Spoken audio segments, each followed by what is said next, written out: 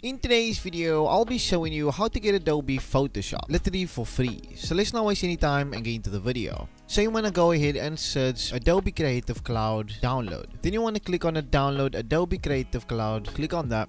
Then once you open up that, you want to download the Creative Cloud. Then once you download it, you want to install the Creative Cloud. So you want to click on continue and you will see the percentage of the application on the left. Then what you want to do is you want to skip all the questions, so just skip that questions. Then once you're done skipping those questions, you will have to wait for the install. Then once you're done with the install, you want to go ahead and open up the Creative Cloud. Then once you open it up, you want to sign up. I can use any method. You don't have to use the method that I'm using, but I will go with my Facebook since it's much more easier. But you can also sign in with your Google since that will also be easier. Then once you're done signing in, open up the application and it'll give you a welcome. I just want to click on done. Then you want to make your way all the way up to the right hand corner and you want to click on apps and you want to head over to beta apps and you will find Photoshop on the top and you want to just click on try. Then you will get 3 options and the main option you want to click on is for team and business. Click on that. Then you want to click on continue. Then you want to just click on get started and you will have to type in some information. So you just want to type in your company name. It can be your real company, you just put any fake company name.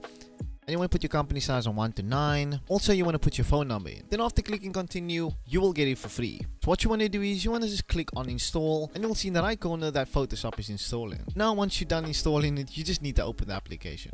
And there you go, it's that simple. And now you can do your editing and do your photoshopping and all that literally free. And you can just continue doing this with other emails and that's how you do it. But anyway, if you found this video helpful, please give it a like and also subscribe to the channel for more tips and tricks just like this.